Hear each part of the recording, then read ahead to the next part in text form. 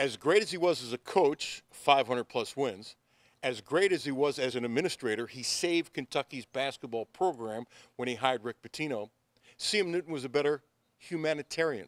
Try to picture, if you're young, not trying to be insulting, it's tough to imagine what it's like in Alabama in the 1960s when you recruit the first African American to play basketball at Alabama, Wendell Hudson. And he was the only African American on campus. And the abuse that Wendell Hudson took all over the South, we can't talk about it. It was that bad. He integrated Transy, he integrated Alabama, he saved Kentucky's basketball program. He was part of the Southeastern Conference for 8 decades. 8. Knows as many people in sports as anybody that I've ever met. Pitched for Kentucky, pitched in the minor leagues for the Yankees, was on the bench when Kentucky won the national championship in 1951. When he got here, do you know who the president was? Harry Truman.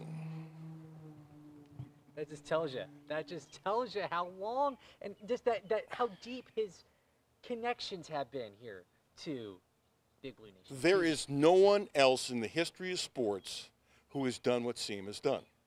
It's pretty simple. He's helped out more coaches, more administrators, more athletes. The budget when he got here more than tripled from the time he got here and the time he left. He did more things for more people and had more friends. It's pretty simple. But think about it. Recruiting the first black athlete in Alabama the way the South was in the 1960s. And he had the guts to do it. And you know what he used to say? It wasn't me. It was Wendell Hudson. Because Wendell Hudson was the man who did it. And so he said, hey, give all the credit to Wendell Hudson. C.M. Newton was a great humanitarian, first, a great coach, second, a great administrator, third. And so your time here, and tell me just a good memory you got of him here. Tell me just from your years of sports journalism here. Easy to talk to. Very easy to talk to. He would listen to you. There are a lot of administrators in sports who don't listen to you. He would listen to you. You could go up and back with him. You could disagree with him. It was okay. He had a calmness about him and a confidence about him that was earned. And he never flaunted it. He never said, hi, I'm C.M. Newton. I mean, his Vandy teams didn't have the best talent, but they were fun. They were shooters. They ran. They were exciting to watch. Now, when he came on as athletic director in 1989 or 1988, around that time, you were here in Lexington.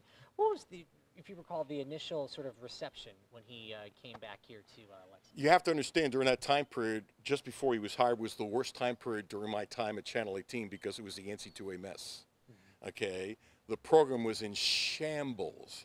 He rode into town on this white horse literally to save the program. I mean, he hired Rick Pitino. People now hate Rick Pitino. That's nice, but the truth is Rick Pitino saved the program. Rick Pitino wouldn't have come here without C.M. Newton. C.M. Newton sold him on coming here. C.M. Newton had as much to do with saving this basketball program as Rick Pitino.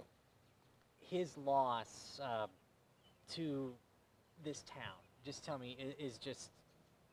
It's humongous. Humongous. 88 years old. I mean, you know, you talk about somebody living a full life. What more could he have done? 8 decades that he was involved with the Southeastern Conference. He was still a trusted friend and advisor to countless, even in his 80s.